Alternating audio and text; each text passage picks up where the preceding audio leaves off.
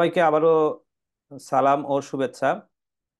আমাদের কোর্সটা আসলে যেহেতু আজকে আমরা রমজানের মধ্যে খুব অল্প সময় পাবো, আমাদের ফুল কোর্সের একটা জিস্ট আপনাদের সামনে তুলে ধরা হবে।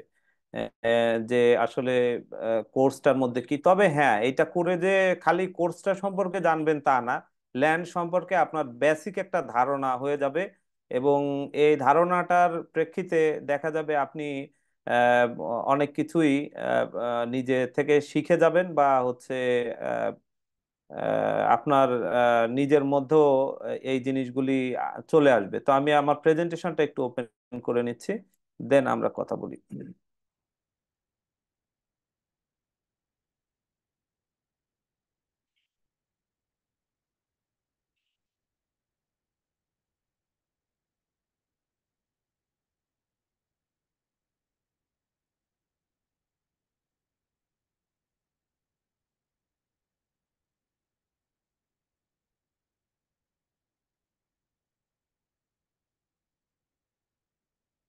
আমরা একজন একটু বলি যে আমরা স্লাইডটা দেখতে পাচ্ছি কিনা। হ্যাঁ, দেখা যাচ্ছে, সাউন্ড ক্লিয়ার আছে, আপনি শুরু করতে পারেন। আচ্ছা, তো আমাদের আজকের টপিক হচ্ছে সেমিনার অন ল্যান্ড ম্যানেজমেন্ট। তার মানে ল্যান্ড যেই কিভাবে ম্যানেজমেন্ট হয়, বা ল্যান্ডের কাগজপত্রটা কিভাবে আমি বুঝবো যে একটা জমি সঠিক আছে কিনা, বা আমি যখন একটা জমি কিনতে যাব, বা আমার প্রফেশনাল ক্ষেত্রে আমার কাছে যখন জমির কাগজপত্রগুলি আসবে, কি কি জিনিসগুলি আসলে আমার মাথায় থাকা উচিত, বা সরকারও বা কিভাবে এই ল্যান্ডটা ম্যানেজ করে, পুরা প্রসেসটা কি, সেটা নিয়েই আসলে আজকে আমরা আলাপ করব। তো সেই আলাপচারিতার সূত্র ধরে আমাদেরকে আসলে প্রথমে জানতে হবে যে আমাদের আসলে এই জিনিসটা জানা প্রয়োজন কেন। এই জিনিসটা জানা প্রয়োজন হচ্ছে আপনি যখন এই ল্যান্ড নিয়ে কাজ করবেন, বিশেষ করে যারা ডেভেলপার কোম্পানির সাথে জড়িত, যারা সিভিল ইঞ্জিনিয়ার আছেন, যারা ইভেন দলিল লেখক যারা আছেন, তারা কিন্তু জমির অনেক কিছু জানেন, কিন্তু এর সাথে অনেক আইন জড়িত, সেগুলি কিন্তু আসলে তারা জানেন না। তারপরে আপনি আহ আহ, এরকম অনেক সেক্টর আছে, ব্যাংকার যারা আছেন তারা জমি বন্ধক নিয়ে লোন দেন। এরকম আরো অনেক সেক্টরের মানুষ আছেন যাদের সাথে জমির সাথে কাজ আছে, ইভেন আপনার নিজেরও কিছু জমি আছে। এই জমিতে গিয়ে দেখবেন যে একজন বলছে যে ভাই আপনার ভিতরে আমি জমি পাই, বা আরেকজন আপনাকে বলল যে না ভাই, আপনার জমির কাগজপত্র ঠিক নাই, এই জমির মালিকানা আমার। আপনি একটা ফ্ল্যাট কিনতে যাচ্ছেন বা একটা প্লট কিনতে যাচ্ছেন, সেক্ষেত্রে আপনার কি কি করণীয় উচিত, সেই বিষয়ে আমরা একটা বেসিক ধারণা আজকে দিব।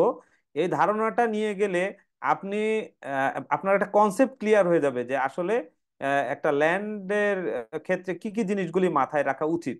আর আমরা যখন ট্রেনিংটা দিব, তখন ট্রেনিং এর ভিতরে আমরা প্রত্যেকটা জিনিস ইলাস্ট্রেট করে, দলিলগুলি কেমন দেখা যায়, খতিয়ানগুলি কেমন দেখা যায়, আপনি কোথায় গেলে দলিল পাবেন, কোথায় গেলে খতিয়ানের ইয়ে পাবেন, বিস্তারিত সবকিছুই ওইখানে থাকবে। তো এখানে আমরা আপনাদেরকে প্রাথমিক ধারণাটা দিতে চাচ্ছি। আসলে আমাদেরকে সর্বপ্রথম জানতে হবে যে আসলে জমি আসলে কয় ধরনের হয়। জমি, কয়েক ধরনের জমি আপনি বাংলাদেশে দেখতে পাবেন। সেটা হচ্ছে গিয়ে প্রাইভেট ল্যান্ড এবং লিজ হোল্ড ল্যান্ড, এই দুইটা মূলত আমরা বেশি ফোকাস করেছি। প্রাইভেট ল্যান্ড কোনটা? যেই জমির মালিকানা কোনো ব্যক্তি মালিক, মিস্টার রহিম করিম বা কেউ এই জমিটার মালিক, এবং এই জমিটা কিন্তু সাবকাবলা দলিলের মাধ্যমে বিক্রি হয় এবং নর্মালি এসি ল্যান্ড অফিসে মিউটেশন হয়। এই জমিটার উপরে সরকারের বা কোনো ধরনের সরকারি অথরিটির কোনো এখতিয়ার নেই। এই জমিটা সম্পূর্ণরূপেই একজন ব্যক্তির জমি। তো এইটা হচ্ছে প্রাইভেট ল্যান্ড। আর আরেকটা হচ্ছে lease hold land. Lease hold land বলতে বোঝানো হচ্ছে যে যেই জমিটা আসলে লিজে দেওয়া হয়। যেমন ধরেন ন্যাশনাল হাউজিং অথরিটি, আপনি রাজুকের জমি, ministry of housing and public works, তারপরে আপনার ঢাকা ক্যান্টনমেন্ট, রাজশাহী উন্নয়ন কর্তৃপক্ষ, চট্টগ্রাম উন্নয়ন কর্তৃপক্ষ সিডিএ, খুলনা উন্নয়ন কর্তৃপক্ষ কেডিএ, আপনার আরো জমি আছে যেটা বিসিক এর জমি আছে। এরকম বেশ কিছু জমি আছে, রেলওয়ের জমি অনেক সময় মানুষকে বরাদ্দ দেয়। তো সরকারি যে জমিগুলি আসলে এইগুলি কিন্তু আপনার পার্মানেন্টলি দেয় না, এইগুলি 99 ইয়ার্স বা 30 ইয়ার্স 40 ইয়ার্স একটা নির্দিষ্ট সময়ের জন্য আপনাকে দেওয়া হয়। আপনি একচ্ছত্র মালিকানা ওই জমির উপরে আসে না। আর প্রাইভেট ল্যান্ডে কি হয়, প্রাইভেট ল্যান্ডে একচ্ছত্র মালিকানা, আপনার জমি আপনি যা খুশি তাই করতে পারেন। কিন্তু লিজ হোল্ড ল্যান্ডে আপনি কিন্তু যা খুশি তাই করতে পারবেন না। আপনাকে যা কিছুই করতে হবে না কেন, সেটা আপনাকে ওই লিজ হোল্ড অথরিটির কাছ থেকে পারমিশন নিয়ে করতে হবে। তা না হলে আপনি চাইলেই লিজ হোল্ড ল্যান্ডে যা খুশি তাই করতে পারবেন না। তাহলে আমরা কি জানলাম এখানে, যে দুই ধরনের জমি থাকে, একটা হচ্ছে প্রাইভেট ল্যান্ড থাকে, আর একটা থাকে হচ্ছে লিজ হোল্ড ল্যান্ড। তো এখন এই জমি বা সম্পত্তির মালিক মানুষ কিভাবে হতে পারে, এর আগে আরেকটা বলি যে সম্পত্তি আসলে কত প্রকার হয়। সম্পত্তি কিন্তু দুই প্রকারের হয়, একটা হচ্ছে মুভেবল, একটা হচ্ছে ইমুভেবল। মুভেবল কোনটা, আপনি যেটাকে ধাক্কা দিয়ে সরাতে পারবেন সেটা হচ্ছে মুভেবল, আর আপনি যেটাকে ধাক্কা দিয়ে সরাতে পারবেন না সেটা ইমুভেবল। আইনের ভাষায় যদি আমি বলি যে রেজিস্ট্রেশন অ্যাক্টে এসে বলা হচ্ছে যে যেই ধরনের সম্পত্তিগুলি পৃথিবীর সাথে লাগোয়া, যেমন ভূমি, ভূমির সাথে পার্মানেন্টলি অ্যাটাচ করা, এই ধরনের সম্পত্তিগুলি কিন্তু আপনাকে বলা হচ্ছে যে ইমুভেবল প্রপার্টি, যেমন জমি এবং বিল্ডিং, ফ্ল্যাট।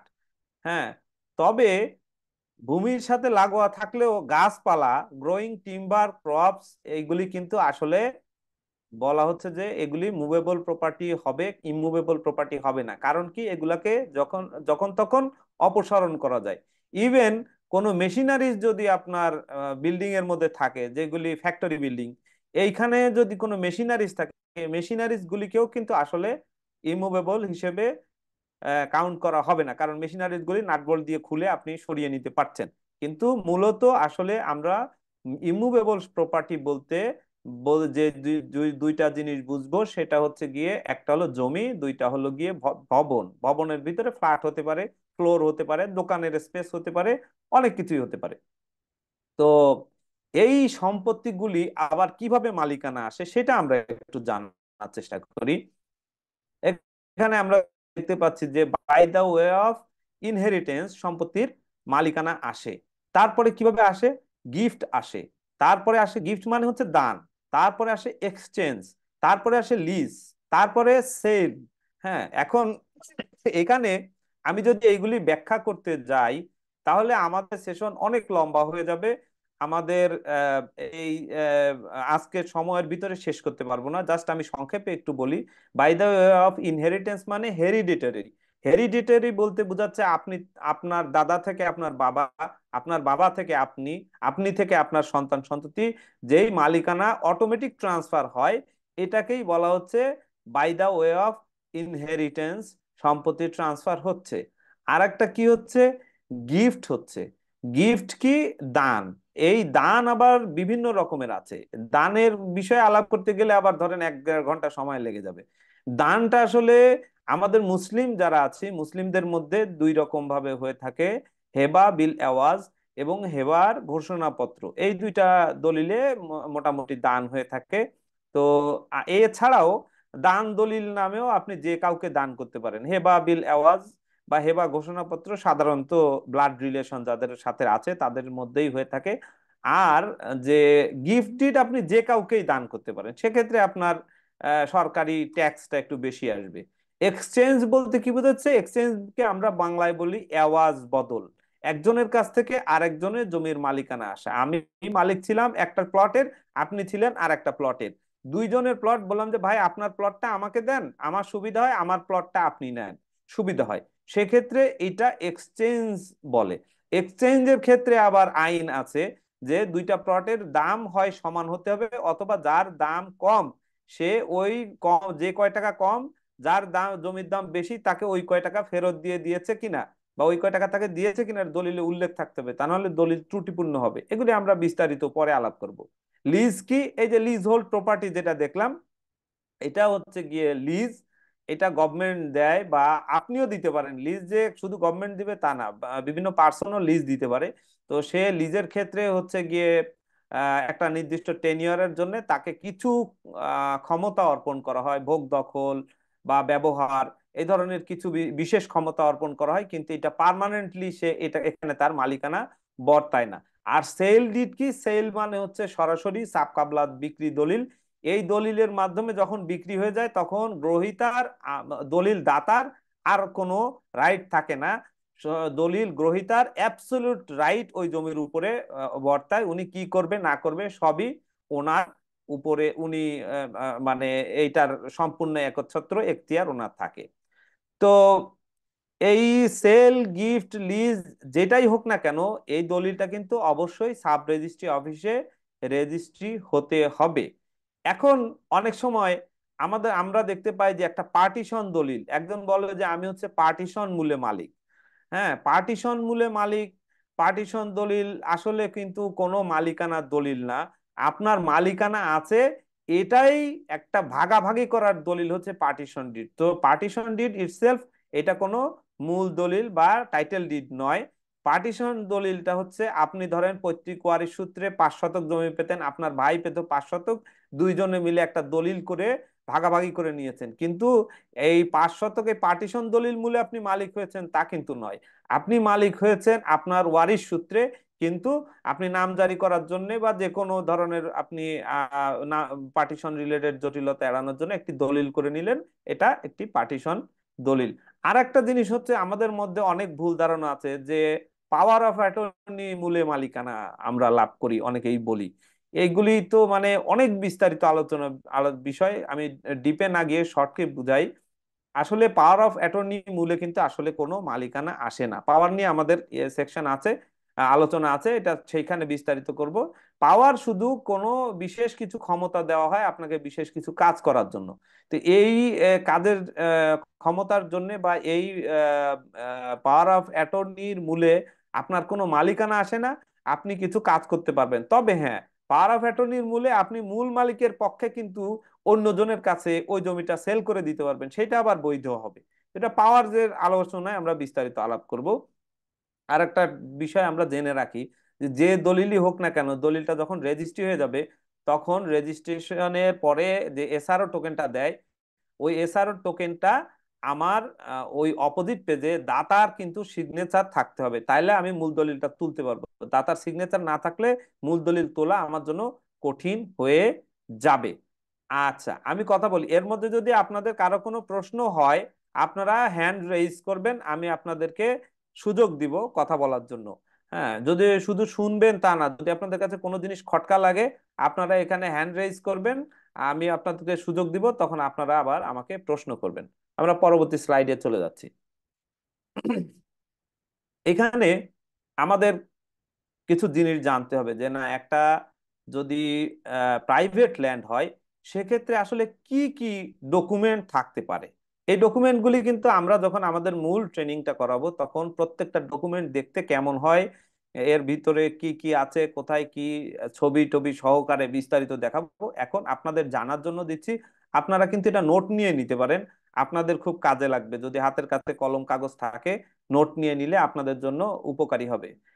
প্রথমে পাবেন আপনি ownership document, title did and all বায়া ডিড। তো ওনারশিপ ডকুমেন্টের মধ্যে টাইটেল ডিড পাবেন, বায়া ডিড পাবেন। তো তাহলে টাইটেল ডিড কি জিনিস আর বায়া ডিড কি জিনিস, এটা নিয়ে এখন প্রশ্ন আসতে পারে, সেটা আমাদের পরবর্তী প্রেজেন্টেশনে আছে, দেখাবো। জাস্ট বলি, টাইটেল ডিড হচ্ছে সর্বশেষ মালিকের যে দলিলটা, হ্যাঁ, এইটাই হচ্ছে টাইটেল ডিড। আপনি যখন একটা জমি কিনতে যাবেন, যিনি আপনার কাছে জমি বিক্রি করতে চাচ্ছেন ওনার যেই মালিকানার দলিলটা আছে ওটাকে বলা হচ্ছে টাইটেল ডিড, এবং ওনার আগে পূর্ববর্তী যত মালিকদের জমি ছিল ওই জমি ওনাদেরকে বলা হচ্ছে বায়া ডিড। এরপরে বলা হচ্ছে certified copy of CS, SA and RS খতিয়ান। এখানে কিন্তু একটা ওভারঅল ধারণা দেওয়া হয়েছে যে সিএস আপনার খতিয়ান থাকবে, খতিয়ান যে সিএস, এসএ, আরএস সারা বাংলাদেশে একই নামে হবে তা না। আমার সুযোগ হয়েছে বাংলাদেশের বিভিন্ন জায়গায় গিয়ে দেখার, এটা এটা এক এক জেলায় এক এক রকমের নাম। তো আমরা খতিয়ানের প্রেজেন্টেশনে যখন যাব তখন খতিয়ানের প্রেজেন্টেশনে গিয়ে আমরা দেখাবো যে কোন কোন জেলায় খতিয়ানের কেমন কেমন নাম আছে। তো এই ডকুমেন্টের মধ্যে তাহলে আপনি প্রথমে পাচ্ছেন টাইটেল ডিড এবং সাথে বায়া ডিড, তার সাথে পাচ্ছেন সিএস খতিয়ান পাবেন, এসএ খতিয়ান পাবেন, আরএস খতিয়ান পাবেন, অথবা অন্য কোনো নামের খতিয়ান পাবেন। আর ঢাকা সিটি জরিপ কর্পোরেশনের ভিতরে হলে ঢাকা সিটি জরিপ খতিয়ান পাবেন। এবং খতিয়ানের অন্যান্য কি নাম হবে ওটা আপনাদেরকে আবার আমরা দেখাবো।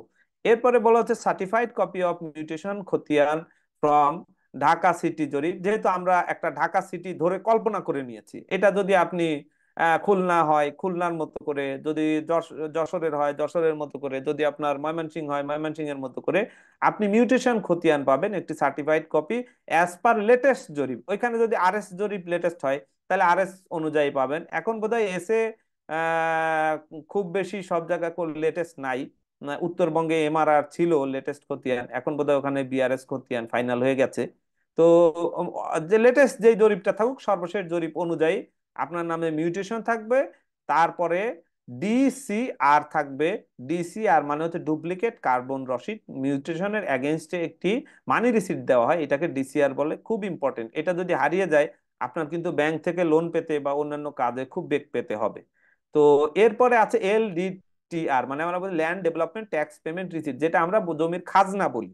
জমির খাজনার কাগজ পাবেন অ্যাজ পার লেটেস্ট জরিপ, তাই না? লেটেস্ট জরিপ অনুযায়ী আপনি এই জিনিসগুলি পেয়ে যাবেন। তারপরে কি পাবেন? আপ টু ডেট, ও এটা তো up to date land development tax তো আমরা বললাম। তারপরে আপনি পাচ্ছেন মৌজা ম্যাপ। মৌজা ম্যাপটা কিন্তু খুব ইম্পর্টেন্ট, কারণ আপনার মৌজা ম্যাপটা যখন দেখবেন, অনেকেই লয়াররা বা আহ, আপনারা যখন জমি কেনেন তখন দেখা যায় যে আপনারা সার্ভেয়ারদের কাছে বা এই দলিল লেখকদের কাছে এই ইয়েগুলি দেন, কাগজগুলি দেন। ওনারা কিন্তু মৌজা ম্যাপটা আসলে অত ভালো করে স্ক্রুটিনি করে না। তো জমি কেনার পরে আপনি গিয়ে দেখেন যে আপনাকে তো দেখায় রাস্তার সাথে জমি, কিন্তু আসলে আপনি তখন জমি টমি কেনার পরে নামজারি করার পরে গিয়ে দেখেন যে আসলে রাস্তার পাশে না, রাস্তার পাশে যে প্লটটা তার পরে একটা ডোবা আছে, ওই ডোবাটা আপনাকে আসলে ইয়ে দেওয়া হয়েছে, বিক্রি করা হয়েছে, অথবা ব্যাংকে মর্টগেজ দেওয়া হয়েছে। তো এক্ষেত্রে এই মৌজা ম্যাপটা যদি থাকে, মৌজা ম্যাপে কোথায় রাস্তা আছে এবং আপনার জমির দাগ নাম্বার কত, সেটা যদি আপনি লেটেস্ট মৌজা ম্যাপের সাথে একটু মিলিয়ে নেন, তাহলে কিন্তু আপনার একটা আইডিয়া হয়ে যাবে যে আসলে জমির মৌজা আসলে আমার জমির অবস্থানটা কোথায়, একটা ধারণা আপনি ওভারঅল পেয়ে যাবেন। তারপরে কি হচ্ছে? Up to date land, up to date Dhaka city corporation holding tax receipt. এখন এইটা যেহেতু আমরা ঢাকা সিটিকে ইমাজিন করে নিয়েছি, এখানে ঢাকা সিটি, অন্য সিটি কর্পোরেশন হোক বা পৌরসভা হোক, এখন অনেক ইউনিয়ন পরিষদেও হোল্ডিং ট্যাক্স নেয়, আপনার এখানে হোল্ডিং ট্যাক্সের রিসিট পাবেন। হ্যাঁ, তারপরে পাবেন কি? Up to date non income branch certificate at least 30 years. এটা মূলত আসলে ব্যাংকের জন্য, যারা ব্যাংকে জব করতে চান বা ব্যাংকার, তাদের জন্য এটা ভেরি ইম্পর্টেন্ট যে তার গত 13 বছরের একটি নন ইনকাম ব্রাঞ্চ সার্টিফিকেট। এর অর্থ কি? এর অর্থ হচ্ছে এই জমিতে কোনো দায় দেনা নাই, এই জমি আমাদের যে চেইন অফ ওনারশিপ দেখা হচ্ছে সেই চেইন অফ ওনারশিপ অনুযায়ী বেচা বিক্রি হয়েছে, এর বাইরে কারো কাছে বেচা বিক্রি হয়নি। এই জমির অন্য কারো কাছে এই জমি দায়বদ্ধ না, কোনো জায়গায় মর্টগেজ লোন টোন কিছুই হয় নাই। তো আপনি যদি মনে করেন যে না, আমি আমার জমি নিশ্চয়তার জন্য আমি এইটা করে নিব, আমি তো মনে করি যে জমি কেনার আগে এই যে সার্চটা, এই সার্চটা আপনি ব্যক্তিগত খরচে দিয়ে নিতে পারেন। তাহলে এই জমি যদি অন্য কারোর সাথে বায়না হয়ে থাকে, অন্য কারোকে পাওয়ার অফ অ্যাটর্নি দেওয়া হয়ে থাকে, অন্য কোথাও বিক্রি মর্টগেজ হেবা কোনো কিছু হয়ে থাকে, আপনি কিন্তু এই সার্চটার মাধ্যমে জানতে পারবেন। এই সার্চটা কোথায় করবেন এটা নিয়ে আমরা সংক্ষিপ্ত আলোচনা আজকে করব, আজকেই জেনে যেতে পারবেন। তো এরপরে বলা হচ্ছে approved holding plan, sorry approve building plan construction permission letter from the relevant authority. এটা কিন্তু আমরা খুব একটা গুরুত্ব দেই না, কিন্তু এখন বিশেষ করে ঢাকা শহরে বা অন্যান্য জায়গায় এত মেজর ফ্যাক্টর হয়ে দাঁড়িয়েছে। আপনারা এই কয়েকদিন আগে দেখেছেন যে কিছু রেস্টুরেন্ট ভাঙার জন্য উদ্যত হয়েছে, কারণ রেস্টুরেন্টের যে বিল্ডিং গুলি, এই বিল্ডিং গুলি, চ্যাটের ভিতরে অনেকগুলি এসছে, থ্যাঙ্কস ইন অ্যাডভান্স। আচ্ছা, আমি একটু চ্যাটটা একটু দেখে নেই, এখানে কারো কোনো মাহাদি, কথা আমরা আছে? কোশ্চেন গুলো একটা পরে নেই, আপনি প্রেজেন্টেশন রেডি করেন, আমরা কোশ্চেন গুলো আরো 10-15 মিনিট পরে নেই, আমরা আচ্ছা, শেষের দিকে একসাথে তো কোশ্চেন গুলোর অ্যান্সার দিব আর কি। ঠিক আছে, থ্যাংক ইউ। তো এই অ্যাপ্রুভ বিল্ডিং প্ল্যানটা আসলে হয় কি, প্রথমে রাজুক থেকে একটা বিল্ডিং প্ল্যান দেয়, এবং রাজুক কিন্তু যখন বিল্ডিং প্ল্যানটা দেয়, রাজুকই দিক বা কে দিয়ে দিক, সে দিয়ে সি দিয়ে দিক, যে অথরিটি দিক না কেন, তারা কিন্তু ওই সয়েল টেস্টের উপরে ভিত্তি করে, ওখানে এভিয়েশন অথরিটি যদি থাকে তাদের উপরে ভিত্তি করে, ফায়ারের কি অবস্থা, নেচারের কি অবস্থা, ক্লাইমেট, সবকিছুর উপরে ভিত্তি করে আপনাকে একটা বিল্ডিং প্ল্যান দেয়। বিল্ডিং প্ল্যানটা দুই রকম দেয়। একটা হচ্ছে বিল্ডিংটা কত তলা হবে এবং এর ভিতরে ইন্টেরিয়রটা কি হবে, এটা কি কমার্শিয়াল বিল্ডিং হবে নাকি রেসিডেন্সিয়াল বিল্ডিং হবে। তো আপনি ধরেন একটা ফ্ল্যাট কিনতে গেছেন, আপনি থাকবেন, আসলে বিল্ডিংটা আসলে কমার্শিয়াল টাইপের বিল্ডিং, আপনাকে রেসিডে থাকার জন্য ফ্ল্যাটে দিচ্ছে। আপনি বললেন আমি তো কিনে নিচ্ছি, কিনে নেওয়ার পরে আমার তো মালিকানা হয়ে গেল, হঠাৎ করে একদিন এসে দেখবেন যে রাজু বলবে যে না, তুমি এখানে বসবাস করতে পারবে না, কারণ this is not residential building, এটা কমার্শিয়াল বিল্ডিং। আবার দেখা গেল আপনি একটা দোকান করবেন, এই দোকান যে বিল্ডিং এ করা হয়েছে বিল্ডিংটা রেসিডেন্সিয়াল পারপাজে আসলে পারমিশন দেওয়া হয়েছে, এরকম 8 তলা বিল্ডিং এর পারমিশন আছে, 10 তলা করে বসে আছে। তো আপনি ওই বিল্ডিং এ ফ্ল্যাট কেনা আপনার জন্য ক্ষতির কারণ হবে অনেক বিষয়ে। যাই হোক, এখানে আর ডিপে যাব না, এখানে অনেক কথা আছে, এটা পরবর্তীতে বলবো উদাহরণ সহ। এরপরে আপনার যদি এই বিল্ডিংটা কোনো ডেভেলপার করে থাকে তাহলে কিছু কাগজ আপনি সেখানে পাবেন। কি পাবেন? ডেভেলপমেন্ট এগ্রিমেন্ট পাবেন between land owner and the developer. এটা হতে পারে, নাম হতে পারে এমওইউ হতে পারে, এটা ডেভেলপমেন্ট এগ্রিমেন্ট হতে পারে, এটা এগ্রিমেন্ট নামে হতে পারে, যে কোনো নামে হতে পারে, কিন্তু এইখানে জমিটা যে ডেভেলপমেন্ট হবে এই বিষয়ে বিস্তারিত বর্ণনা থাকবে। কি কি বর্ণনা থাকবে সেটা আমরা আবার পরে আলোচনা করব। আমাদের এই প্রেজেন্টেশনটাও একবারে ছোট না, শেষ পর্যন্ত যেতে গেলে সময় পাওয়া যাবে না, তাই আমি একটু শর্ট করে যাই। জেনারেল পাওয়ার অফ অ্যাটর্নি থাকবে ওই ডেভেলপারের নামে, যেন যে উনি ওইটা ডেভেলপ করতে পারেন, এই ধরনের পাওয়ার অফ অ্যাটর্নি দেওয়া থাকবে। এবং আপনাদেরকে দেখতে হবে যে এই পাওয়ার অফ অ্যাটর্নিটা কি ইররিভোকেবল কিনা, কারণ যিনি দাতা উনি যদি পাওয়ার অফ অ্যাটর্নি দেওয়ার পরে মারা যান তখন কিন্তু এই একটা জটিলতা তৈরি হবে। তো সেখানে দেখে নিতে হবে পাওয়ার অফ অ্যাটর্নিটা আসলে ইয়ে কিনা, এটা আপনার ইররিভোকেবল ইন নেচার কিনা। তারপরে আপনার বায়নানামা বা অ্যালটমেন্ট এগ্রিমেন্ট যেগুলি থাকে ডেভেলপারের, এগুলি আপনাকে জানতে হবে। প্রজেক্ট ব্রোশিয়ার থাকলে প্রজেক্ট ব্রোশিয়ারটা একটু দেখে আপনি ওই প্ল্যানের সাথে একটু মিলাই নিতে পারেন যে না, বিল্ডিং প্ল্যান অনুযায়ী প্রজেক্ট ব্রোশিয়ারটা ঠিক আছে কিনা। এটা গেল আমাদের প্রাইভেট ল্যান্ডের ওনারশিপ ডকুমেন্টে। এইবার আমরা যাচ্ছি পরবর্তী প্রেজেন্টেশনে, এটা হচ্ছে ownership document of lease hold land. Lease hold ল্যান্ডের ownership ডকুমেন্টের মধ্যে আমরা কিছু কিছু জিনিস পাবো, যেমন ownership document, lease did, all buyer did. Lease hold প্রপার্টির ওনারশিপ ডকুমেন্ট প্রথমেই হবে কি, আপনাকে একটা অ্যালটমেন্ট লেটার দিবে। আপনি যখন লিজে পার্টিসিপেট করবেন, আপনি যখন ওই প্রপার্টিটা পাওয়ার জন্য, ওরা লটারিতে করুক যেভাবে করুক, আপনি যখন প্রপার্টিটা পাবেন তখন আপনাকে একটা অ্যালটমেন্ট এগ্রিমেন্ট দিবে। ওই অ্যালটমেন্ট এগ্রিমেন্টের মধ্যে আপনার একটা পেমেন্ট শিডিউল থাকবে। ওই পেমেন্ট শিডিউল অনুযায়ী আপনি যখন টাকা পরিশোধ করে দিবেন তখন আপনাকে তারা একটা লিজ ডিড করে দিবে। এবং এই লিজ পাওয়ার পরে যদি আপনি ওই লিজের শর্ত অন্য কারো কাছে হ্যান্ড ওভার করেন তখন আপনার লিজটা বায়োডিড হয়ে যাবে, যার কাছে পরবর্তীতে হ্যান্ড ওভার করবেন ওনারটা টাইটেল ডিড হবে। এখানেও টাইটেল ডিড বায়োডিডের কিছু ইস্যু আছে।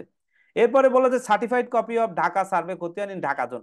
এখানে মজার বিষয় হচ্ছে লিজ হোল্ড প্রপার্টিতে কিন্তু আপনি প্রিভিয়াস কোনো খতিয়ান পাবেন না, কারণ কি, প্রিভিয়াস যত মালিকরাই ছিল তাদের কাছ থেকে অ্যাকোয়ার করে নেওয়া হয়েছে। তো ওই মালিকানা চেইন ধরে আপনার তো চেইন মিলানোর কিছু নাই। সরকার সবার কাছ থেকে অ্যাকোয়ার করে নিয়ে সবার দাবি মিটিয়ে দিয়ে একেবারে জমিটা ভরাট করে প্লট প্লট করে ওর সমস্ত অস্তিত্ব বিলীন করে নতুন করে একেবারে ডিমার্কেট করে এইটা করেছে। তো সুতরাং এইখানে আপনি এই লিজ হোল্ড প্রপার্টিতে আসলে সিএসএ মালিক কে ছিল, এসএ মালিক কে ছিল, আরএসএ মালিক কে ছিল, এটা ইম্যাটেরিয়াল, এটা আপনার জন্য কোনো দরকার নাই। খতিয়ান থাকতে পারে, পেতে পারেন, কিন্তু ওটার সাথে কোনো সম্পর্ক নেই। তবে হ্যাঁ, এই ঢাকা সিটিতে যেমন বলি যে ঢাকা সিটিতে যে লিজ হোল্ড প্রপার্টি গুলি আছে, এখানে যখন ঢাকা সিটি কর্পোরেশন জরিপ হয়েছে তখন কিন্তু ওই লিজ হোল্ড প্রপার্টি রাজুক যদি থাকে দেখবেন যে জমি নামজারি ওই সে ঢাকা সিটি জরিপ রাজুকের নামে আছে। যদি আপনার কেডিএ হয় কেডিএ নামে থাকে লাস্টের পর্চাটায়, যে ওই লিজ নেওয়ার পরে ওই দখল করার পরে যে নতুন পর্চাটা হয় ওই পর্চাটা আপনার কাজে লাগবে, ওই পর্চাটা দেখবেন যে রাজুকের নামে বা যে লিজ হোল্ড অথরিটি তার নামে থাকবে। তারপরে mutation letter in present of in the name of present owner in case of second ওনার। তো সেকেন্ড ওনার যে ক্ষেত্রে, প্রথম জনের ক্ষেত্রে আসলে মিউটেশন পারমিশন লাগে না, সরাসরি নামজারি করতে পারেন উনি। দ্বিতীয় জনের ক্ষেত্রে আসলে মিউটেশন পারমিশন লেটার ইস্যু করে হচ্ছে লিজ হোল্ড অথরিটি থেকে, এবং এইটা নিয়ে যাওয়ার পরে এসি ল্যান্ডে গিয়ে আবেদন করতে হয়। আবেদন করার পরে এখানে দুই রকমের মিউটেশন এখন দেয় ঢাকা সিটি জরিপে। একটা আপনি পাবেন ডিসিআর পাবেন, মিউটেশন প্রপোজাল শিট পাবেন ফ্রম এসি ল্যান্ড অফিস। সরাসরি নামজারি কোনো খতিয়ান পাবেন না, ডিসিআর পাবেন এবং মিউটেশন নামজারির প্রস্তাবপত্র পাবেন এবং খাজনা পাবেন, ল্যান্ড ডেভেলপমেন্ট ট্যাক্স পাবেন। আবার এখন এই যে রাজুকের যে নতুন প্রজেক্টগুলি হচ্ছে পূর্বাচলে, এখানে আবার কিন্তু একেবারে মিউটেশন খতিয়ান দেওয়া হচ্ছে, আপনার খাজনা দেওয়া হচ্ছে, ডিসিআর দেওয়া হচ্ছে, সবই দেওয়া হচ্ছে। আগে পুরাতন জমি যদি হয় তখন কিন্তু আপনি মিউটেশন খতিয়ান পাবেন না, সেক্ষেত্রে ওয়ারিড হওয়ার কোনো কারণ নাই। এগুলি আপনারা নোট নিয়ে নিতে পারেন। এরপরে up to date city corporation municipal holding tax payment receipt, যে সিটি কর্পোরেশনের আওতায় যদি থাকে সিটি কর্পোরেশনের হোল্ডিং ট্যাক্স থাকবে, বা যদি পৌরসভার আন্ডারে হয় পৌরসভার হোল্ডিং ট্যাক্স থাকবে। ইউনিয়ন পরিষদও এখন অনেক সময় হোল্ডিং ট্যাক্স নিচ্ছে। Up to date non ইনকামরান্স certificate 30 years, এটা বলে ফেলেছি, এটা পারলে নিয়ে নেবেন। আর ব্যাংকের জন্য তো এটা নেওয়া মাস্ট। তারপর approve building plan construction permission letter, যদি বিল্ডিং থাকে এই বিল্ডিং এর অ্যাপ্রুভ প্ল্যানটা এবং কনস্ট্রাকশন পারমিশন লেটারটা যেভাবে আগের বার বলেছি সম্পূর্ণরূপে চেক করে দেখে নেবেন যে আসলে বিল্ডিং প্ল্যান যেভাবে বলা আছে বিল্ডিংটা সেভাবে তৈরি করা হয়েছে কিনা। ইন্টেরিয়রটা বিল্ডিং প্ল্যানে যেরকম ছিল অ্যাপ্রুভ বিল্ডিং প্ল্যানে, সেই সেম ইন্টেরিয়রটা ইয়েতে করা হয়েছে কিনা, নাকি অ্যামালগামাল করা হয়েছে। হ্যাঁ, এটা নিয়ে অনেক গল্প আছে, যখন আমরা বিস্তারিত ট্রেনিং এ যাব তখন এই গল্পগুলি শোনাবো যে কি বিভৎস বিভৎস অভিজ্ঞতা আমার ক্লায়েন্টদের ক্ষেত্রে আমার হয়েছে। ডেভেলপমেন্ট এগ্রিমেন্ট থাকবে যদি ডেভেলপার করে। পাওয়ার অফ অ্যাটর্নি যদি হয়, এখানে অ্যাকসেপ্টেন্স লেটারের কথা বলা আছে, কিন্তু বর্তমানে রাজুকের সিস্টেম হচ্ছে গিয়ে দুই রকম। এই পাওয়ার অফ অ্যাটর্নি করার আগেও পারমিশন নিতে হবে, আবার অ্যাকসেপ্টেন্স করার আগেও পারমিশন নিতে হবে। মর্গেজ যদি দিতে হয়, সেল করতে হয়, যেই করতে চান না কেন, এখান থেকে আপনার পারমিশন নিয়ে তারপর করতে হবে। পারমিশন না নিয়ে আপনি কোনো কিছু করতে পারবেন না। Even AC land office, sub registry অফিসে বা এসিল্যান্ড অফিসে গেলেও আপনার এন্টারটেইন করবে না without prior permission from this regulatory authority. যদি ন্যাশনাল হাউজিং হয়, ন্যাশনাল হাউজিং এর থেকে পারমিশন নেবেন, ক্যান্টনমেন্ট বোর্ড হলে পারমিশন নেবেন। এই পারমিশন গুলি দেখতে কেমন হয়, এর মধ্যে কি কি থাকে, বিস্তারিত সবই আমরা আমাদের ট্রেনিং এ আপনাদেরকে দেখাবো। এরপরে বাইনানামা অ্যালটমেন্ট এগ্রিমেন্ট, তারপরে হচ্ছে যে কাস্ট আপনার ওই যে কাস্টমার ডেভেলপমেন্ট যদি হয়, সেক্ষেত্রে ওই ডেভেলপার হলে ডেভেলপারের ওই এগ্রিমেন্ট গুলি দেখে নেবেন, প্রজেক্ট ব্রুশিয়ার টুশিয়ার এগুলি দেখে নেবেন, দেখে আপনি ল্যান্ড কিনবেন। আচ্ছা, এখানে আমরা আলাপ করলাম যে জিনিসটা আমরা বুঝতে পারলাম যে একটা জমির মধ্যে মূলত আসলে দুই তিন ধরনের জিনিস থাকে। সেটা কি থাকে? দলিল থাকে, তারপরে কি থাকে? খতিয়ান থাকে, তারপরে কি থাকে? নামজারি থাকে। আসলে মিউটেশন ওটাও একটা খতিয়ান, তবুও নামজারিটা একটু আলাদাভাবে আমরা বিবেচনা করি, এগুলি থাকে। আর এর সাথে বিভিন্ন যে খাজনা টাজনা এগুলি তো আছেই। তো আসলে এখন এই দলিল আসলে কয় ধরনের দলিল আসলে হতে পারে, বা দলিলের ক্লাসিফিকেশনটা কি আমরা একটু জানবো। এখানে আমরা বলছি যে টাইটেল ডিড হয়, বায়া ডিড হয়, অরিজিনাল দলিল হয়, সার্টিফাইড কপি হয়। এগুলি আবার কি কি জিনিস, এগুলিতে আমরা এখন যাব একটু। টাইপস অফ ডিড, ডিড কয় ধরনের হয় এটার একটা ধারণা নেই। সেল ডিড হয়, সেল ডিড মানে সাবকাবলা বিক্রি দলিল। লিজ ডিড হয়, লিজ দলিল, যে লিজ হোল্ড অথরিটি গুলি যে দলিল করে দেয়, লিজ ডিড, এটা কেমন হয় আমরা আমাদের ট্রেনিং এ দেখাবো। গিফট ডিড হয়, হেবা, ডিক্লারেশন অফ হেবা, হিন্দুদের মধ্যে বা অন্য ধর্মে যারা আছে তাদের মধ্যেও দানপত্র দলিল হয়।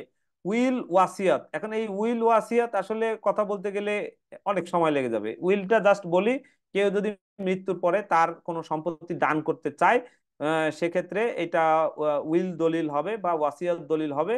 এটা সূরা নিসার আলোকে করা হয় মুসলিম পার্সোনাল ল অনুযায়ী। এটা একজন ব্যক্তি মুসলিম তার সম্পত্তির 3 ভাগের 1 ভাগ করতে পারেন। আরো বিস্তারিত আছে, এটা পরে আলোক করব। এটা ওনার মৃত্যুর পরে কার্যকর হয়, কার্যকর হওয়ার পরে আবার এটা কোর্টে গিয়ে প্রবেট সার্টিফিকেট নিতে হয়। কোন আইনে আছে আইন সহকারে আপনাদেরকে আমরা তখন দেখাবো। ওয়াকফ, ওয়াকফ হচ্ছে যে ধর্মীয় অনুভূতির উপরে ভিত্তি করে ধর্মীয় কোনো প্রতিষ্ঠানে যদি আপনি দান করেন সেক্ষেত্রে ওয়াকফ হবে। ওয়াকফ সম্পত্তি ট্রান্সফার করতে গেলে ওয়াকফ বোর্ডের পারমিশন লাগবে। সেক্ষেত্রে কি কি হয় পুরো ঘটনা আমরা ওই সময় বিস্তারিত আলোক করব। এরপর এক্সচেঞ্জ ডিড, এক্সচেঞ্জ ডিডের কথা বললাম যে এওয়াজ বদল দলিল, আপনারটা আমি আমারটা আপনি নেবেন, এরকম হয়। Power of attorney did, power of attorney ডিডে একটু পরে আমরা আলোচনা করবো এটা নিয়ে। পার্টিশন ডিড, আমি বলেছি যে পার্টিশনটা আসলে জমি ভাগাভাগির দলিল, এটা কোনো মালিকানা দলিল নয়। এবং এরপরে হচ্ছে ডিড অফ এগ্রিমেন্ট, এখানে ওই যে জয়েন্ট ভেঞ্চার, কন্ট্রাক্ট, এমওইউ, এই ধরনের বিভিন্ন ধরনের এগ্রিমেন্ট আপনার এই জমির দলিলের মধ্যে আপনারা দেখতে পাবেন। এগুলি সম্পর্কে আমরা বিস্তারিত আলাপ করব। জয়েন্ট ভেঞ্চার হয় বিল্ডিংটা করার আগে, হ্যাঁ, তারপরে ফ্ল্যাট ডিস্ট্রিবিউশন এগ্রিমেন্ট হয় বা বিভিন্ন ধরনের কন্ট্রাক্ট হয়, এমওইউ হয়, যে এখানে আপনি কোন ধরনের ম্যাটেরিয়ালস ইউজ করবেন, আপনি টাইলস কি দিবেন, আপনি রড কি দিবেন, সিমেন্ট কি দিবেন, এগুলি সব এর মধ্যে আলোচনা থাকে। তারপরে আদার হচ্ছে যে আপনার রেকটিফিকেশন, নো অবজেকশন, আরো অন্যান্য কিছু দলিল হয়। ধরেন একটা দলিলের মধ্যে ভুল হয়ে গেল, সেক্ষেত্রে আপনি কি করবেন, এখানে রেকটিফিকেশন দলিল হয়, তারপরে নো অবজেকশন দলিল হয়। এরকম বিভিন্ন দলিলের নাম দেখেছি, নিরূপণ দলিল, হ্যাঁ, তারপরে এরকম আরো অনেক দলিল দেখেছি। কিন্তু ওভারঅল আপনি কাজ করতে গেলে এই কয় ধরনের দলিলই মোটামুটি আপনার সামনে পড়বে। আর যখন আপনি কাজ করতে করতে অভিজ্ঞ হয়ে যাবেন, বাকিগুলি আপনার অভিজ্ঞতার আলোকে আপনার সামনে চলে আসবে। আচ্ছা, আসেন এবার টাইটেল ডিড বলতে আসলে আমরা কি বুঝি। টাইটেল ডিড বলতে আমরা বুঝি যে টাইটেল ডিডটা বর্তমান ওনারের যেই দলিলটা থাকে, মানে আপনার কাছে যিনি বিক্রি করতে চাচ্ছেন বা আপনার কাছে যিনি মর্টগেজ দিতে চাচ্ছেন, ওনার যেই দলিলটা, ওই দলিলটাকে আসলে টাইটেল ডিড বলা হচ্ছে। এবং ইট মে বি সেল, গিফট, বা এটা যে কোনো ধরনের নেচার হতে পারে। তবে partition did is not a title did. বারবার আপনাদেরকে বলছি যে পার্টিশন ডিড কখনোই টাইটেল ডিড না। পার্টিশন একটা টাইটেলের ভাগ বাটোয়ারা মাত্র, কিন্তু partition did is not a title did. তো এরপরে all did must be registered in the sub registry office. যত দলিলই হোক না কেন, যা যত কথাই বলুক না কেন, এটা 2005-এর পর থেকে সাব রেজিস্ট্রি অফিসে যদি রেজিস্ট্রি না হয় ল্যান্ড রিলেটেড কোনো ডিড, তাহলে এটার আপনার ভ্যালিডিটি হয় না, এক্সেপ্ট টিপিএ। টিপিএ বলা হয় ট্রাইপার্টাইট এগ্রিমেন্ট, এটা ব্যাংকে করা হয়, এটা ফ্ল্যাট বিক্রির সময় হয়। এটা নিয়ে আমরা পরে আলাপ করব, সেকশন ওয়াইজ আলাপ করব। তো ওইখানে আপনার রেজিস্ট্রেশন না হলেও চলে, বাদ বাকি সব দলিলই আপনাকে রেজিস্ট্রেশন করতে হবে। এরপরে বায়ার ডিডটা আসলে কি জিনিস। Buyer did means and includes the all the title did of previous owners. তার মানে আপনার এই জমির যিনি মালিক ছিলেন, এই মালিকের আগের যতজন মালিক ছিলেন, তারা যে দলিলগুলি মূলে কিনেছেন, ওই দলিলগুলাকে বায়ার ডিড বলা হয়। Buyer did includes all did of previous owners, it may B sale deed, Haber did, exchange did, partition, যে কোনো ধরনের দলিলই বায়ার ডিড। এবার পার্টিশন ডিড কিন্তু একটা বায়ার ডিডের স্বীকৃতি পাচ্ছে। এখানে কিন্তু আসলে বায়ার ডিড যেহেতু, সেহেতু এইখানে পার্টিশন ডিডকে আমরা বলছি না যে partition did is not a buyer did. Partition did একটা বায়ার ডিডের স্বীকৃতি পাচ্ছে। Buyer did are very important to establish chain of ownership. আপনি মনে করবেন যে আর দূর, মালিকানার দলিল পাওয়া গেছে, আরএস খতিয়ান পাওয়া গেছে, নামজারি পাওয়া গেছে, হ্যাঁ, 15-20 বছরের চেইন অফ ওনারশিপ মিলে গেছে, আর কি দরকার, আজ তো সব হয়ে গেল, আমি জমি কেনা যায়। কিন্তু না, আপনারা আমরা যখন বেসিক ট্রেনিং আমাদের শুরু করব, তখন আপনি অবাক হয়ে যাবেন যে এখন পর্যন্ত জমিদারি আমলের বিভিন্ন ধরনের ইস্যু নিয়ে শত শত হাজার হাজার মামলা চলমান আছে, এবং সেই ইস্যুগুলি নিয়ে এখন পর্যন্ত সমাধান হয় নাই। আপনি যদি মনে করেন যে না, শুধুমাত্র টাইটেল ডিড হলে আপনার হয়ে যাবে, নামজারি হলেই হয়ে যাবে, আরএস খতিয়ান পর্যন্ত মিললে হয়ে যাবে, বা সিটি জরিপ মিললে হয়ে যাবে, এটা কিন্তু না। এখানে অনেক ডিপ বিষয় আছে, যেগুলি আমরা আমাদের ট্রেনিং আলাপ করব। বায়োডিট may be organise original or certified. এখন বায়োডিট কিন্তু দুই রকম হবে, অরিজিনালও হতে পারে, সার্টিফাইড হতে পারে। কোন ক্ষেত্রে আপনি অরিজিনাল বায়োডিট নেবেন? ধরেন একজন ব্যক্তি 10 শতক সম্পত্তি পায়, সে 10 শতকই বিক্রি করে দিয়েছে, তো তার কাছে অরিজিনাল ডিট থাকবে কেন? সে যার কাছে বিক্রি করছে তার অরিজিনাল ডিট দিয়ে দিবে।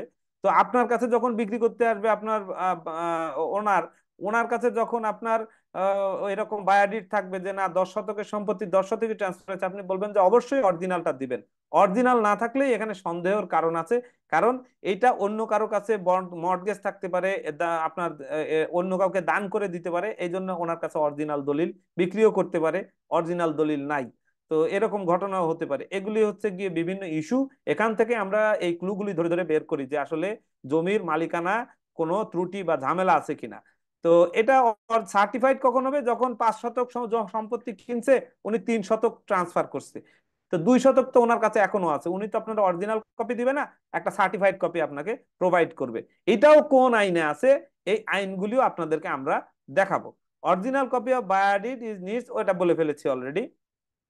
তারপরে আসেন অরিজিনাল ভার্সেস সার্টিফাইড কপি। এখন আপনি তো ভাই কোনটা অরিজিনাল কপি কোনটা সার্টিফাইড কপি কেমনে বুঝবেন? সবই তো স্ট্যাম্পের মধ্যে করা, সবই তো স্ট্যাম্পের মধ্যে লেখা। তাহলে অরিজিনাল ডিড বোঝার উপায় কি, সার্টিফাইড ডিড বোঝার উপায় কি? এর বোঝার উপায় আছে। Title did is registered instrument which confirms establishment of the present ওনার, এটা আমরা বলে ফেলেছি। Title did may be original or certified, এখানে original copy is made on টাকা 100 অর মোর। আচ্ছা, যদি নতুন দলিল হয়, নতুন দলিল হলে 100 টাকার উপরের স্ট্যাম্পের উপরে দেখবেন যে দলিলটা লেখা আছে, অথবা এর থেকে বেশি অর মোর, মানে এখন কিন্তু 100 টাকার বেশি স্ট্যাম্প পাবেন না, কিন্তু এর আগে কিন্তু আপনার 5,000 10,000 টাকার স্ট্যাম্পে 50,000 টাকার স্ট্যাম্প ছিল, এটা বর্তমানে আর নাই। এই দলিলগুলি আপনাদেরকে আমরা আমাদের ট্রেনিং এর সময় দেখাবো যে আগের দলিলগুলি 5-10,000 টাকার যে দলিল, ওই দলিলগুলি দেখতে কেমন ছিল, ওইটা অরিজিনাল দলিল কিভাবে চিনবেন, আর এখন 100 টাকার ওইটা কিভাবে চিনবেন। এরপরে এইটা স্ট্যাম্পের মধ্যে হবে। তবে হ্যাঁ, একটা জিনিস বলে রাখি, শুধুমাত্র কার্টিস পেপারের উপরেও অরিজিনাল দলিল হতে পারে, যে কিন্তু ওইখানে সিল দিয়ে দেখবেন যে সমস্ত যে ইয়ের টাকাটা, স্ট্যাম্পের টাকাটা দিয়ে দেওয়া হয়েছে, ওখানে লেখা আছে। শুধু কার্টিস পেপারের উপরে দলিল দেখেই ভরকে যাবেন না, দেখবেন যে কোনো স্ট্যাম্প নাই। কার্টিস পেপার বলে, আবার এটারে অনেকে কি বলে, ডামি বলে, ডেমি ডেমি ডামি ইত্যাদি বলে, যেটার মধ্যে কোনো স্ট্যাম্পের ছবি থাকে না। ওটার মধ্যেও কিন্তু দলিল থাকতে পারে, অরিজিনাল দলিল। ওটা যদি সরকারি যে স্ট্যাম্পের ডিউটি ওটা দিয়ে দিয়ে করা হয়, তাহলে পরে ওটা বৈধ দলিল। আচ্ছা, এরপরে আসেন সার্টিফাইড কপি কিভাবে চিনবেন। সার্টিফাইড কপির উপরে লেখা দেখবেন ট্রু কপি, হ্যাঁ, জাবেদা নকল, হুবহু নকল, হ্যাঁ, তারপরে আপনার হচ্ছে গিয়ে সার্টিফাইড কপি এরকম লেখা থাকবে। এটা 50 টাকা থাকে, তারপরে 100 টাকা ছিল, এখন 200 টাকার স্ট্যাম্পে নেওয়া হচ্ছে। এর আগে 20 টাকার স্ট্যাম্পে নেওয়া হতো। তো বিভিন্ন সময়ে দেখবেন যে যখন দেখবেন যে এরকম 20 টাকার স্ট্যাম্পের মধ্যে আছে, বা 50 টাকার স্ট্যাম্পে, বা 200 টাকার স্ট্যাম্পের মধ্যে, 100 টাকার স্ট্যাম্পের মধ্যে আছে, তখন আপনি বুঝবেন যে এটা সার্টিফাইড কপি হওয়ার সম্ভাবনাই বেশি। হ্যাঁ, তো আপনি যখন একটা লোকের কাছ থেকে জমি কিনবেন, এই জমির দলিলটা কিন্তু আবার সাথে সাথেই ম্যাচিউর হয়ে যায় না। জমিটা রেজিস্ট্রি করার পরে ওনার কাছে একটা সার্টিফাইড কপি থাকে এবং একটা এসআরও টোকেন থাকে। তো এইটা 2 বছর, 2.5 বছর, 3 বছর, কোথাও 6 মাস, কোথাও 5 বছর, 10 বছরেও হয় না। এটা দলিলটা লিখে যখন শেষ হবে ভলিউম বুকে, তখন অরিজিনাল কপিটা মূল মালিককে দিয়ে দেওয়া হয়। তখনই শুধুমাত্র আপনি অরিজিনাল কপি পাবেন। এর আগে আপনি যখন জমিটা কিনবেন, মূল কপি বের হওয়ার আগে আপনি পাবেন একটা সার্টিফাইড কপি, তার সাথে পাবেন হচ্ছে একটা এসআরও টোকেন। এই দুইটা জিনিস মিলে আপনার মূল দলিল হয়ে যাবে। এবং আপনার যখন দলিলটা ম্যাচিউরড হবে, আপনার ওই এসআরও টোকেনের পিছনে, যেটা আগেই বলেছি, যদি দাতার সিগনেচার থেকে থাকে, আপনি ওই এসআরও টোকেনটা নিয়ে আপনি ওটা নিয়ে আসবেন। এখন যদি টাইমের মধ্যে না নিয়ে আসেন, তাহলে কি হবে? কথা বলতে গেলে ভাই আসলে থামা যায় না, এত কথা, মানে এত অল্প সময়ে বলাটাও মুশকিল। যদি আপনার মূল দলিল হারিয়ে আপনার ঠিক টাইমের মধ্যে না তোলে, তাহলে দলিল পুড়িয়ে ফেলবে। পুরানোর পরে আপনারে আবার একটা ড্যামেজ সার্টিফিকেট সহ আরেকটা দলিল দিবে আর কি। এরপরে আসেন খতিয়ানের আমরা একটু আলোচনায় যাই। আসলে খতিয়ানটা বলতে কি বোঝায়? খতিয়ান বলতে বোঝায় একটা জিনিস যেখানে দখলকারের, নট মালিকের, দখলদারের নাম, ঠিকানা, জমির পরিমাণ এবং তার হিস্সা, হ্যাঁ, কোন দাগ নাম্বারে জমি, কোন মৌজায় জমি, এই ধরনের বিস্তারিত জিনিস খতিয়ানের মধ্যে উল্লেখ করা থাকে। তো এই খতিয়ান কিন্তু, দলিল আর খতিয়ান দুইটা মিলেই কিন্তু মালিকানা এস্টাবলিশ হয়। দলিল আপনার মালিকানার প্রমাণ, খতিয়ান আপনার দখলের প্রমাণ। খতিয়ানে যখন আপনার নাম উঠলো, তখন আপনার দখল হয়ে গেল, আপনার দখল প্রমাণিত হয়ে গেল। তাহলে দুইভাবে আমাদের মালিকানা আসে, মালিকানার ডকুমেন্ট এবং দখলের ডকুমেন্ট। এখন আপনি বলবেন যে ভাই নতুন আইন বের হয়েছে, জমি যার, কি বলে, দলিল যার, মালিক তার। আপনি ওই ওখানে ইন্টারপ্রেট করতে গিয়ে আপনার তো চোখ চড়ক গাছ হয়ে যাবে। এখন দলিল বলতে একটা খাজনা রসিদ কেউ বোঝাচ্ছে, ইলাস্ট্রেট করে, তো এটা অনেক জটিল ইস্যু। আপনাকে এখন যেটা জানতে হবে, বেসিকেই থাকতে হবে। এবং এই ডিপ আইনগুলি যখন আপনার মামলা মোকদ্দমা হবে, তখন আমরা আরো বিস্তারিত এটা সম্পর্কে বুঝতে পারবো যে না, এই এর ইয়ে কি। তবে মালিকানার জন্য আপনার খতিয়ান এখনো ইকুয়ালি ইম্পর্টেন্ট। এরপরে আসেন আমরা বাংলাদেশের কোথায় কোথায় খতিয়ানের একটা ডেফিনেশন আছে, এই ডেফিনেশনটা আমরা একটু জানি। যে খতিয়ান is a record of right, হ্যাঁ, আপনার prepared under the authority of the government.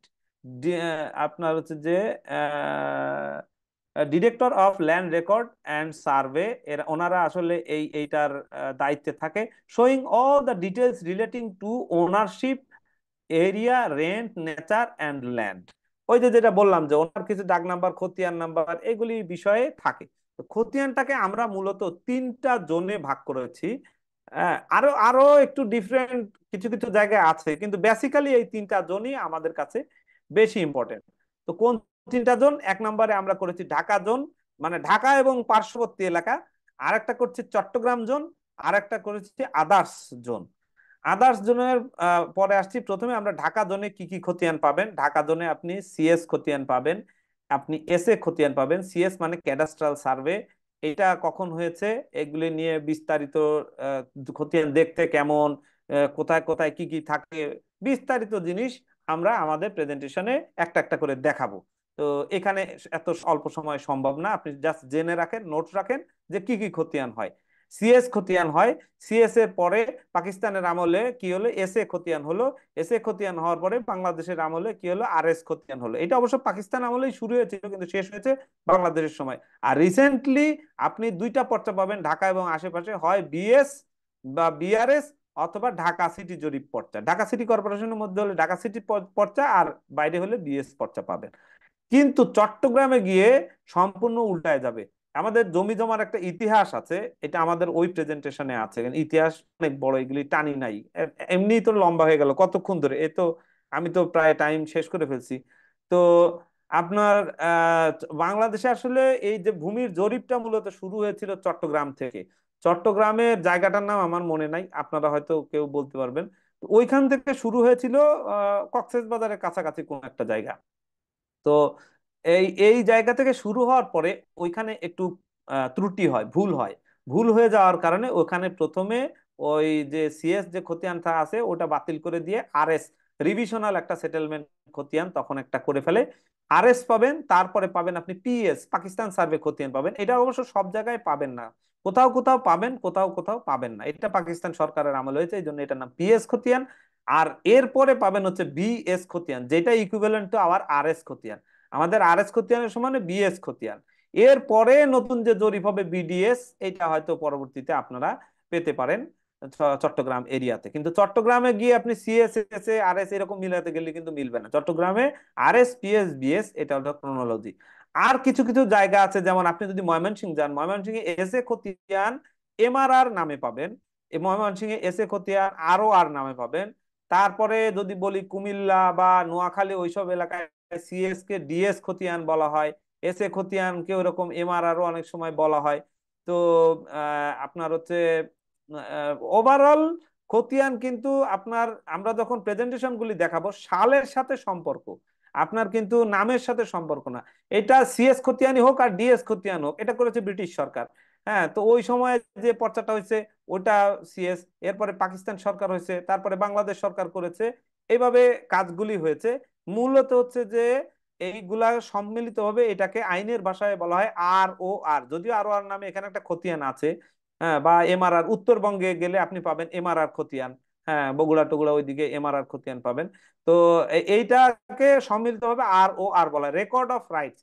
যার রাইট আছে এটা রেকর্ড করে রাখা হয়, এই জন্য এটা খতিয়ানের নাম রেকর্ড অফ রাইট। বিস্তারিত আলোচনা আজকে আর যাচ্ছি না, ওইদিকে সময় কম। খতিয়ানের ভিতরে আবার আপনারা দেখবেন যে আনা গন্ডা করা, আপনারা তো যখন ইয়ে করতে যান, খতিয়ান গুলি বেটিং করতে যান, জমির বেটিং অনেকেই করতে যান বা ইয়ে করেন, ওই সিএস এ কার নাম আছে, এস এ তে কার নাম আছে, আর এস এ কার নাম আছে, এইগুলি আপনারা দেখে যে নাম আছে কিনা ঠিক আছে। কিন্তু নামের পাশে দেখবেন এইরকম এই যে আরবি হরফের মতো এরকম দেওয়া আছে। এইটা আমরা আমাদের ট্রেনিং এর সময় আমরা হাতে কলমে করে দেখাবো। এক আনা, দুই আনা, তিন আনা, চার আনা, এরকম আনা গন্ডা কড়া। এই আনা গন্ডা কড়ার আবার ব্যাখ্যা আছে, যে এক গন্ডা সমান সমান এত স্কোয়ার ফুট, এক কটা কাঠা সমান সমান এত বর্গ ফুট, শতক। হ্যাঁ, এরপরে এক আনা সমান সমান 20 ঘন্টা, এক ঘন্টা সমান সমান 4 কড়া, এক কড়া 3 ক্রান্তি। এটা দিয়ে কি হয়, এই জমির নামের পাশে, আপনি খতিয়ানের নামের পাশে দেখবেন যে এরকম অংশ অংশ দেওয়া আছে। এই এই হিসাবটা দিয়ে এই অংশের মাধ্যমে যে ব্যক্তির নামের পাশে থাকে ওই ব্যক্তির কতটুকু জমি আছে সেটা কিন্তু বের করা যায় এই হিসাবের মাধ্যমে। তো এটা তো বিস্তারিত সময়ের বিষয়, আপনাদের জাস্ট নলেজে দিলাম। আপনারা আমাদের এখান থেকেই করেন কোর্স আর অন্য জায়গা থেকেই করেন, জমি জমার কাজ করতে গেলে আপনারা কিন্তু এই জিনিসগুলি জেনে নিন, তা নাহলে কিন্তু আসলে আপনি মানে ওই মালিকানা হয়তো আছে কিন্তু কত শতকের মালিক এক্স্যাক্টলি এটা কিন্তু আপনি বের করতে পারবেন না, এবং জমি বেশি বিক্রি করে দিল কিনা বা কম বিক্রি করলো কিনা এটা আপনি ধরতে পারবেন না এই হিসাবগুলি আপনার জানা না থাকলে। আচ্ছা, পরবর্তীতে সাকসেশন নিয়ে কিছু কথা আমরা বলবো, যে সাকসেশন আসলে দুই ভাবে আসে। বাংলাদেশে বেশিরভাগ মুসলিম আর হিন্দু সাকসেশন।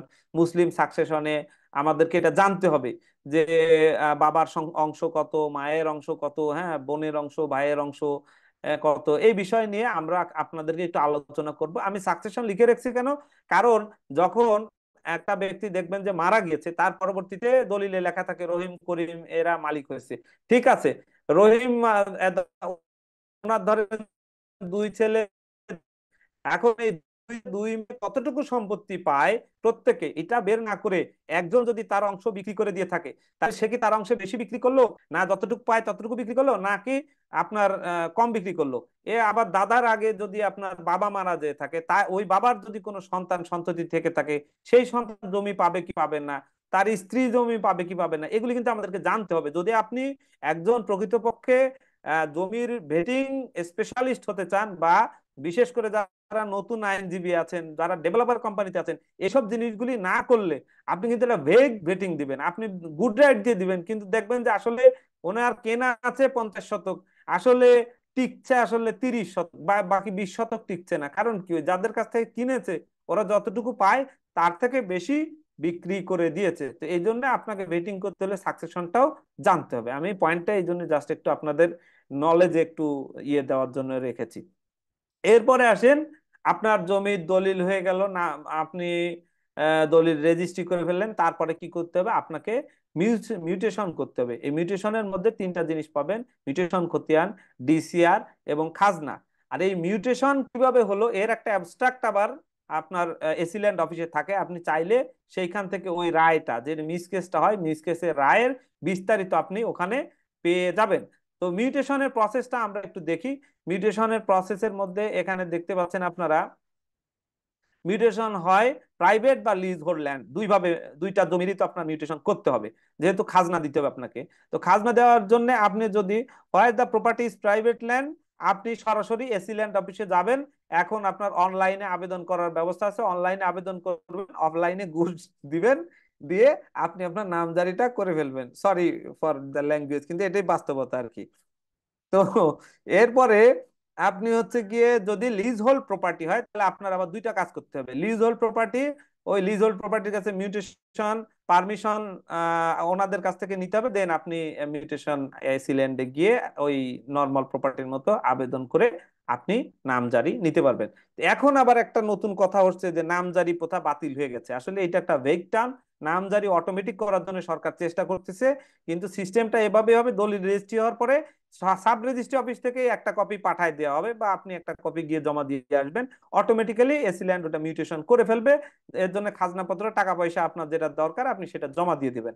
এখনো এই প্রসেসটা যায় নাই, কিন্তু অনলাইনে প্রচুর ভিডিও পাবেন যে মিউটেশন প্রথা বাতিল হয়ে গেছে, মিউটেশনের আর দরকার নাই, এখন মিউটেশন ছাড়া জমি আপনি ভোগ দখল করতে পারবেন। এই কথাগুলি আসলে সঠিক নয়। তো এই এই জন্য মানে কিছু কিছু আছে অল্প বিদ্যা ভয়ঙ্করী মানুষ, এদের ওইখান থেকে সাবধান থাকবেন। এটা একটা চেইন অফ ওনারশিপ আপনাদের বোঝানোর জন্য রেখেছি। আমি একটু বলি যে ধরেন সিএস এ যদি মালিক থাকে মিস্টার ওয়াই, সিএস খতিয়ানে তার নাম ছিল, এবং এস এ এবং এই পাশে আরেকজন আছে mister Z.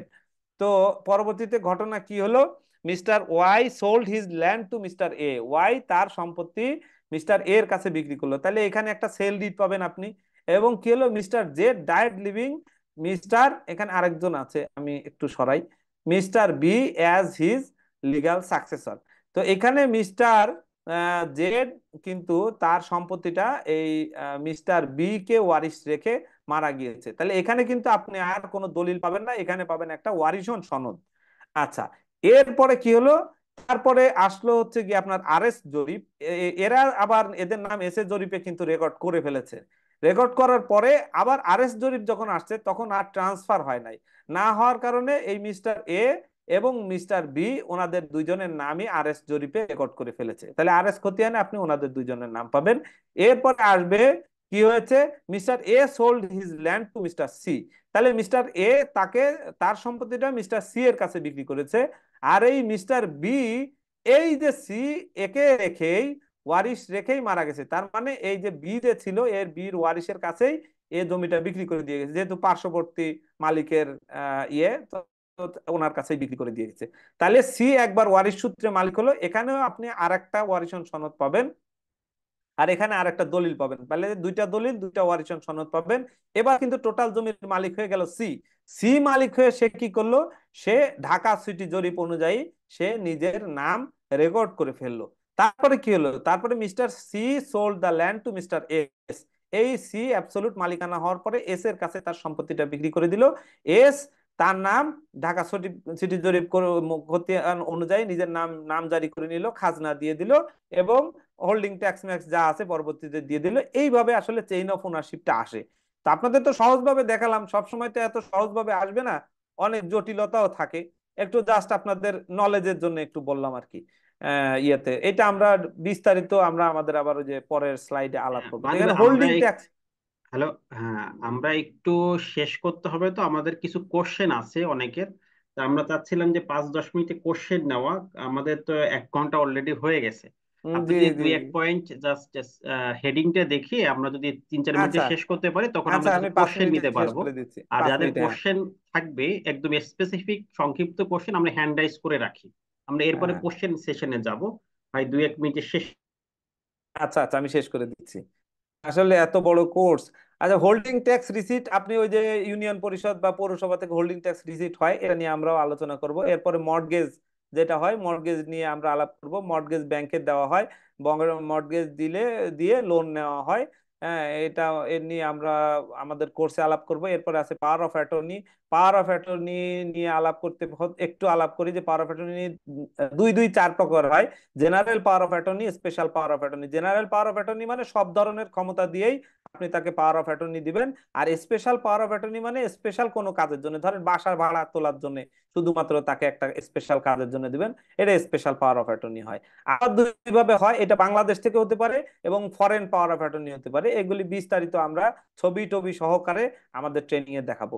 Law and rules, এখানে অনেকগুলি ল কভার করে। আমরা কোন কোন ল এর আন্ডারে এই দলিল মলিল গুলি হয়, কিভাবে কি চাইবেন, কোন কোন লয়ে কি কি আছে, যেটা আপনাকে জানতে হবে এই জমির ক্ষেত্রে, সে বিষয়ে নিয়ে, যেমন উইডোর সম্পত্তি ট্রান্সফার করলে কি হবে, নাবালকের সম্পত্তি কিভাবে ট্রান্সফার করবেন, আপনার ওয়াকফ সম্পত্তি কিভাবে ট্রান্সফার করবেন, কোন আইনে কিভাবে আছে, বিস্তারিত সব আছে।